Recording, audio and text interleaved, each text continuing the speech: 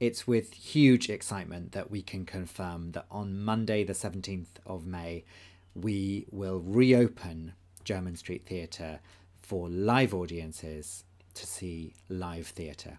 Our first production is Two Horsemen by B. Bandele. It is a wonderful, funny, absurd play about the nature of waiting. And goodness me, we know a lot about waiting, don't we?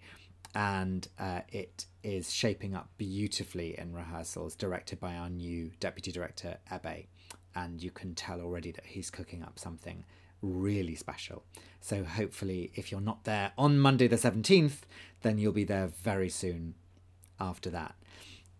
The show headlines the Footprints Festival, 43 small-scale productions over the next 3 months.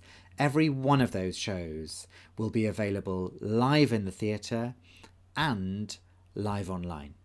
So whether you're at home or whether you're in the theatre, you can enjoy live theatre and everything that we and our incredible range of artists have to offer. If you're coming to the theatre, you can rest assured that we are taking absolutely every precaution, including social distancing, to make sure that you have a really safe and relaxing evening.